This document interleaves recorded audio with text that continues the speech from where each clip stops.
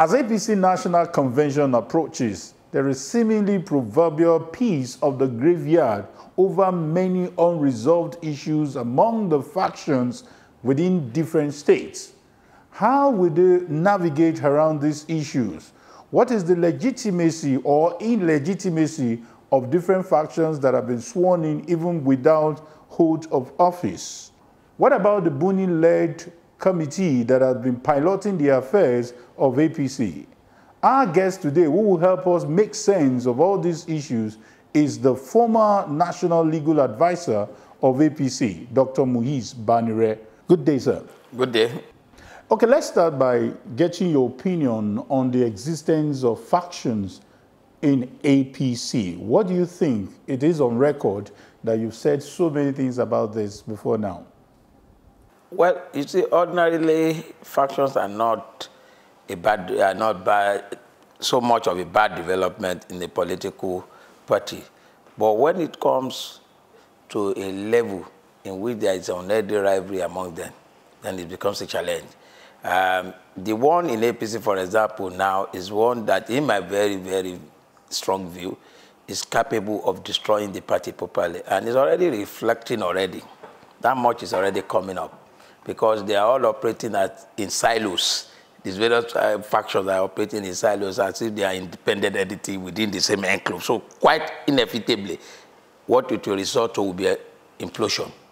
Okay, let's be very specific now. There are some states, as we speak, states like Delta State, state like even Kwara, states like Kanu, where we have them in court. How do you think this should be resolved? Because I recall before the appeal court that was delivered recently, you know, the party recognized or even said that the committee should be led by Ganduje, who actually lost us at that time. Do you think the party is handling these issues very well? Because people will say that this is inevitable, but well, what about the handling? Most of the factionalization that they have now are, in my view, irreconcilable. To the extent that they were all predicated on fraud in the first instance.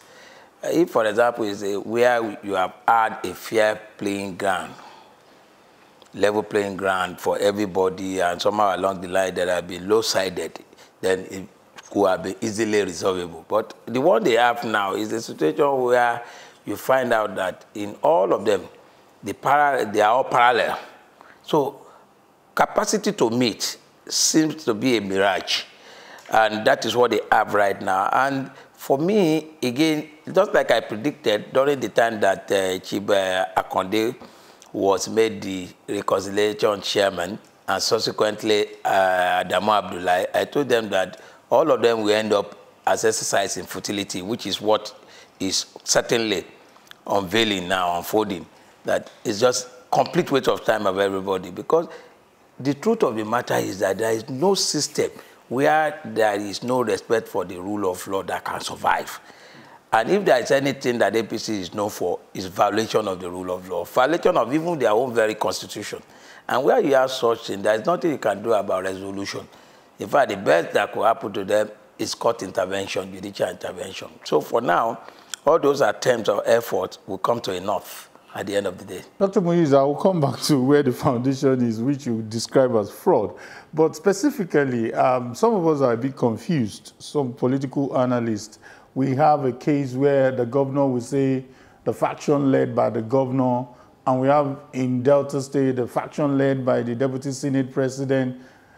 Is there a place for faction being attached to a sitting governor as the faction to be recognized in the APC constitution? Well, there is no provision like that saying that the governor's faction should prevail. But the truth of the matter is that pragmatically, it's the governor's faction that is largely recognized under this present regime. And it's simple. The logic is that what we have right now, that is the leadership architecture of APC now, is largely regulated by the governors.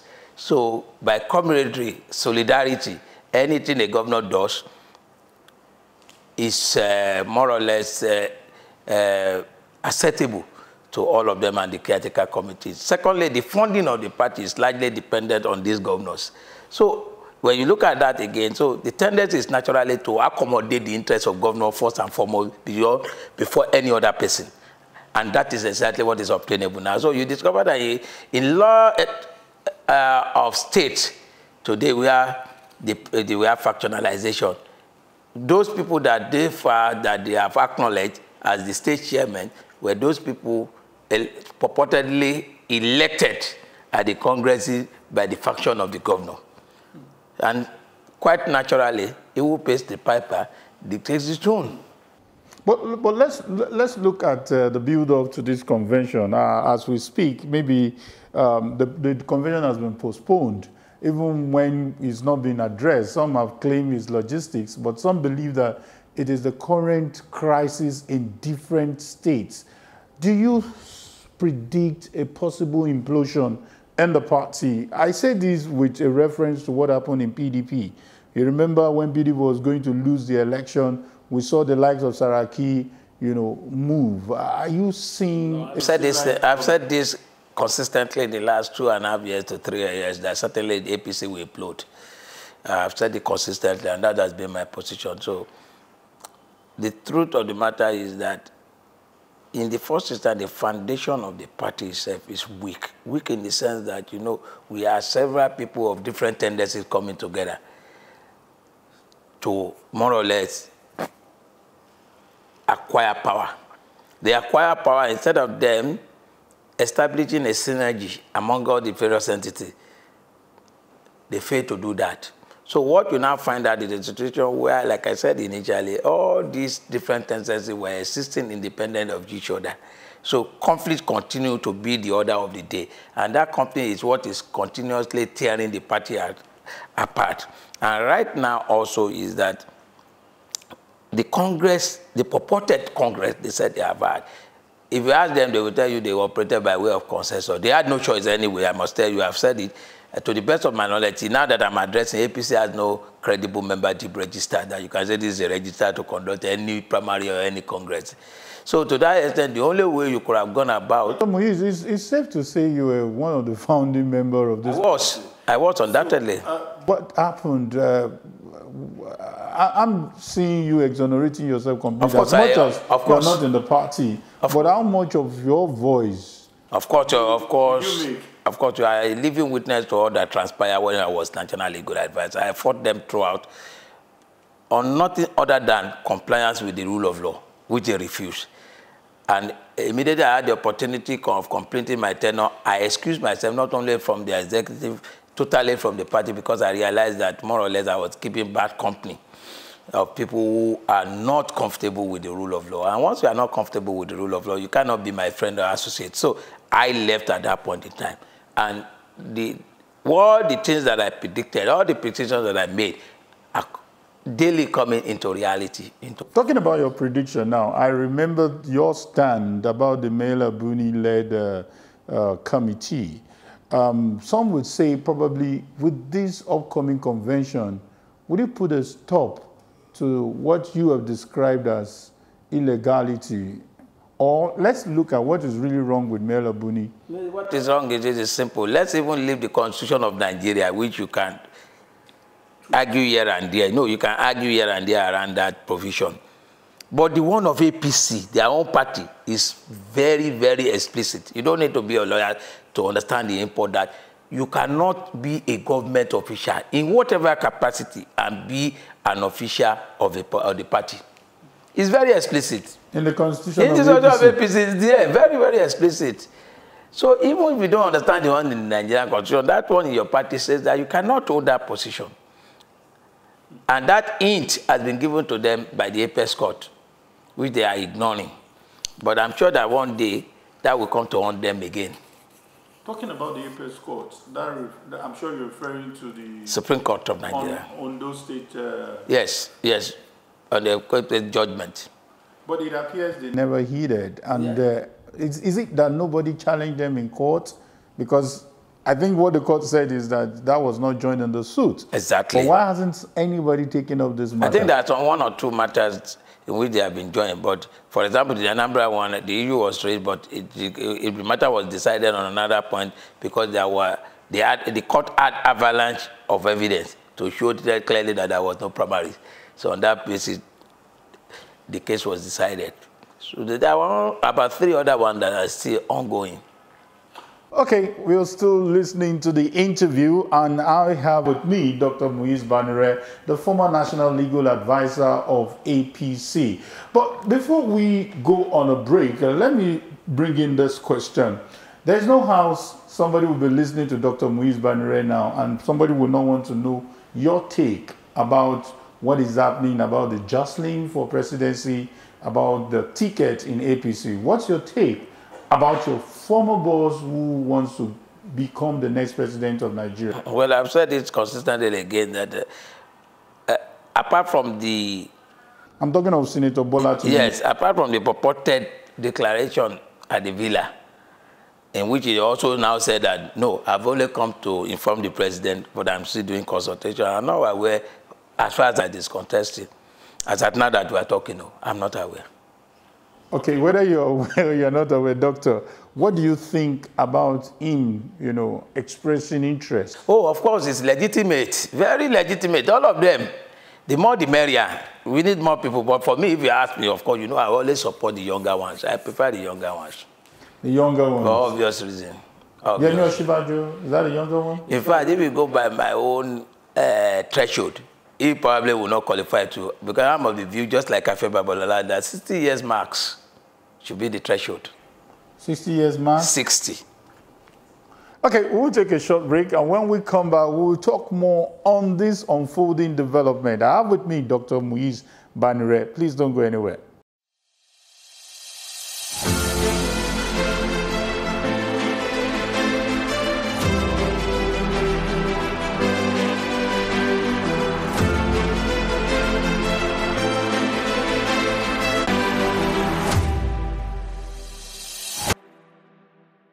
Welcome back to the interview. I have with me Dr. MUIZ BANIRE, who is giving us some insight about his former party. I repeat, his former party, APC.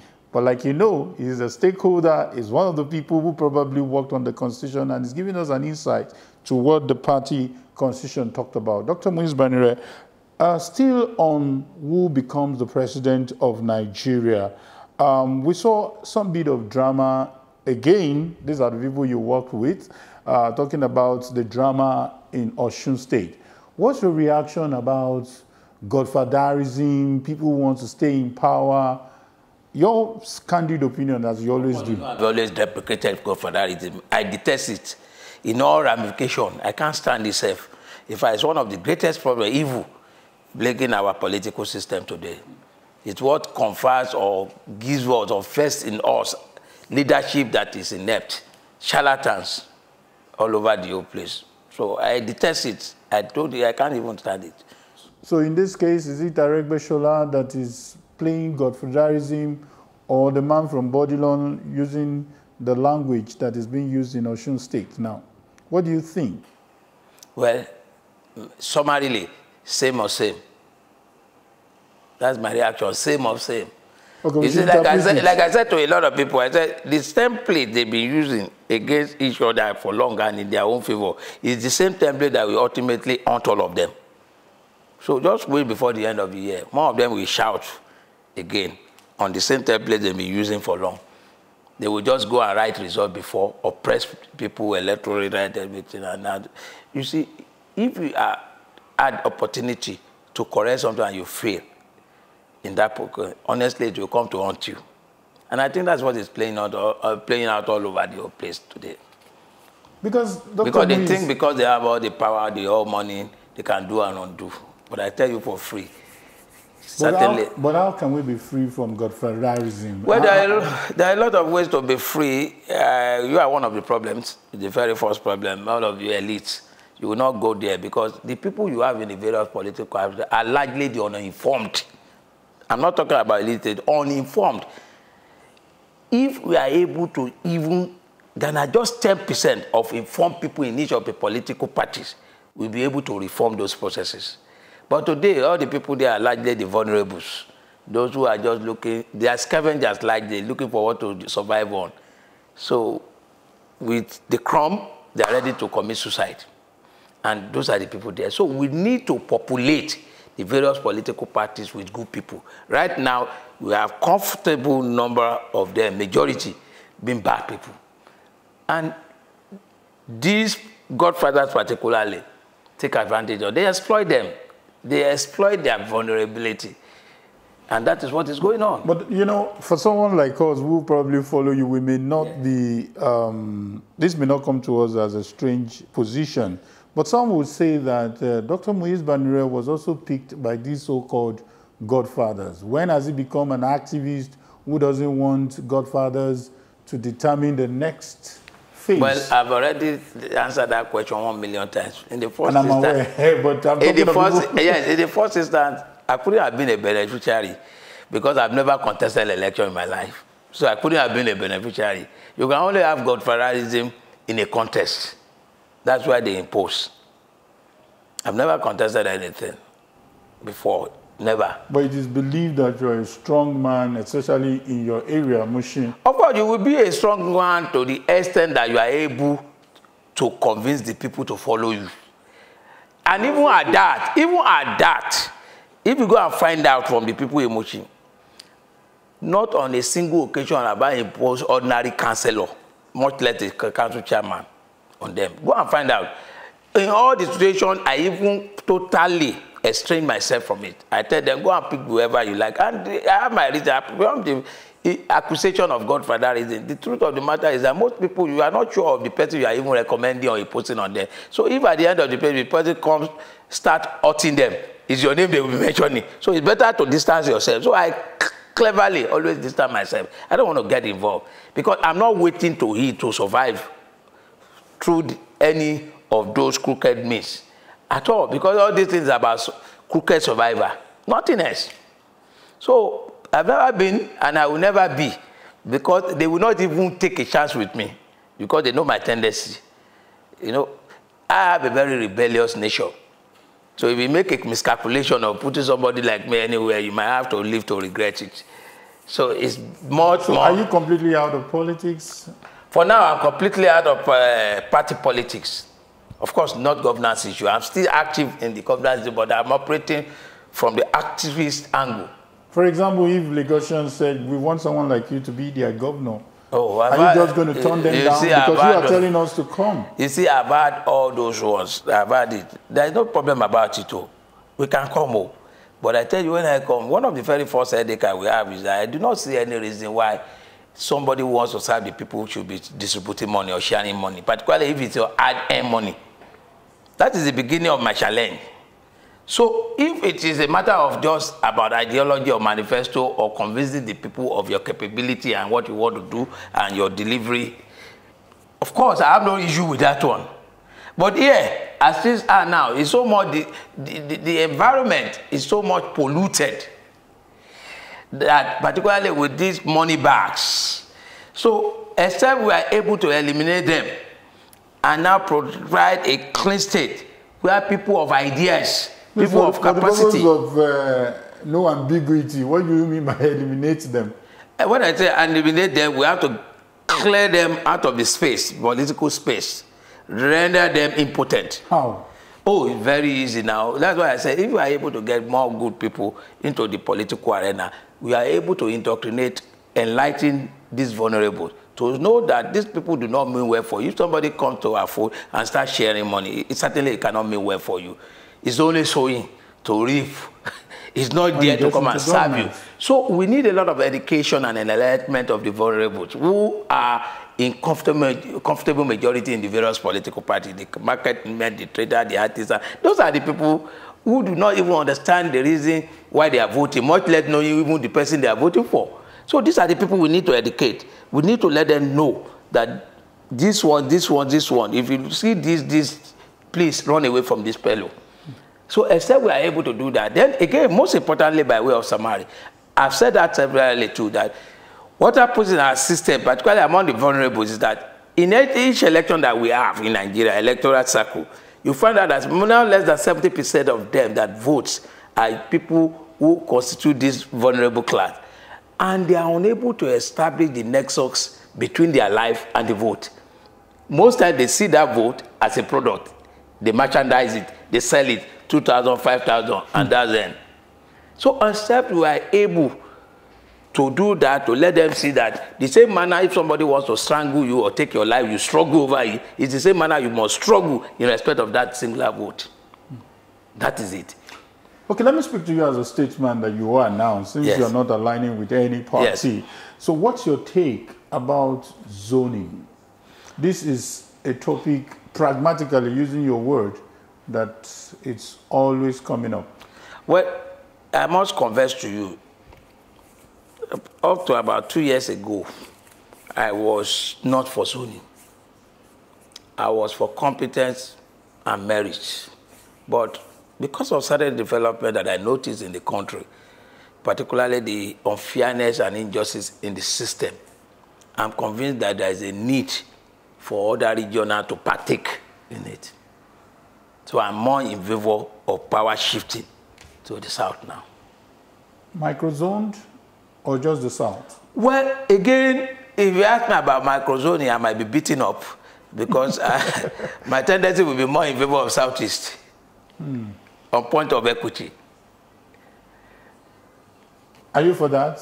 That's my, if I have to be tendency. fair, my tendency will be for them because if you look at all the analysis, you So if you were to advise the southeast these people, now, we have oppressed these people too much. If you look at the hierarchy of all the people occupying all the various positions in the country today, before you get to the eastern people, southeastern people, it's a long way. So what would be your advice to them? Some have said they are not strategically ready to take over. What would be your advice to the southeast? Well, they are not strategically, not a problem at all. Any other zone in the south can take it. Any other zone can take it if they are not ready. In clear times, I'm talking about the agitation being the distraction there. Some have Yes, said that they are. for secession now. Yeah, that's what I was going to say. You see, they are striving for secession because of the injustice and unfairness. So if you now, if I part of the reason why you must give them the opportunity to say, okay, you are the phone complaint, take. Let's see how you two will do it. The secession struggle will die naturally. To die. It's one of the antidote to it. Okay, finally, before we go, some would say that Dr. MUIZ BANIRE has come out again to give those strong words about the issues in our polity. So what's your final advice to those elites, those people who believe that we've lost faith in this country, the way out is to get out? I'm sure you're aware of the quantum of graduates that are traveling out of the country to UK, to different parts of Nigeria. I mean, different parts of the world. Well, if I have to be truthful, honestly speaking, I endorse it. I endorse it. Sorry, I didn't hear that. If I have, okay, let me put it in another way. If I have opportunity, I will move along with them. Wow. Because we have, in my view too, I might be wrong, I stand to be correct, we are virtually in a hopeless situation in the country.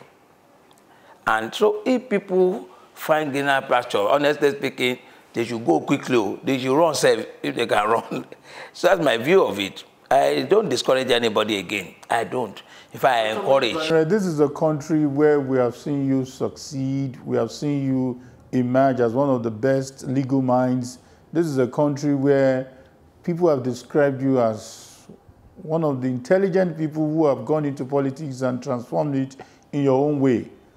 Why will you depict and... First instance, yes, it's not about MUIZ BANIRE alone, no. It's not about my person, it's about the majority of the people who are the downtrodden, who are dying daily. For several reasons, ranging from insecurity to poverty to hunger. Those are the people we are talking about. And I tell you, maybe from my own vantage position again, somehow I'm pessimistic. I'm yet to see light at the end of the tunnel. The kind of the electoral system that you have now seems to me convincingly that it's incapable of birthing any credible leadership. And if I am unable one to, or two of them you have serious issues with? it's not even about the personality, it's about the system. The electoral system. Oh, there are so many. Clauses. No, I will tell you where it starts from. For example, let's look at the issue of the political parties, the way the internal democracy is lacking. Nobody is enforcing, nobody is able to do it. Even the anti-corruption agencies are not able to deal with the situation. Can you imagine the kind of money, the kind of resources that is going all over now that they are still, these people are still aspirants, they are not even yet candidates. I know article is asking questions about the sources of this fund. And you think at the end of the day, you want something credible? No, it can't be. That's number one. Two, what is the quality? Look at the apathy now. Look at it. The thing is going down. It's declining. Every electoral cycle is going down. Now, the last time we elected the president of Nigeria with less than 35% of the electorate. Registered voters, even. Yeah, that's why I said electorate alone, not even take of the population of the electorate. This time around, we are lucky. We might be lucky to have about 20%. Wow. Is that what it should be? And why is that so? It's because there are so many things that are militating against people participation. Electronic transmission of result. Electronic voting is too crucial because the people are so much scared of their life that if you ask them to go and vote, they say, I don't want trouble. I don't want somebody to kill me or injure me. So these politicians to take advantage because they unleash, in quote, terrorists, the area boy, the miscreant, on the innocent voters. So those want the drawback. So at the end of the day, an average person you ask him, like, I said, they've written their result. Don't let me wait. I don't want to waste my time. Votes don't count here. Don't waste my time. Let them do whatever they like. That's what you find out. So where you still have this kind of feeling, then you do not expect anything positive. So for me, honestly, I'm a pessimist in this regard. So if you have, like Adi Farasi said, don't only have plan B, go and look for C already. Look for MUIZ, C. I won't let you go until you give us some kind of panacea to these problems. Yes. What do you think is the way out? The way out is very simple. One, we need to overhaul our electoral system totally. All this patch amendment is not the solution. We need to do things that are drastic. When I say drastic, people who will even contest, we must screen them to the extent. It might not be democratic, but we need it at this stage of our development. The best candidate must be the people that must be reflected on the ballot. We must probe. We must know you. We want to know your pedigree. Everybody must know who you are. Where is the source of it? We must know your money. We must reduce the influence of money. It's when we are able to resolve that you can start talking about reformation. And also, I've been saying it, that the constitution we even have in Nigeria is a disaster.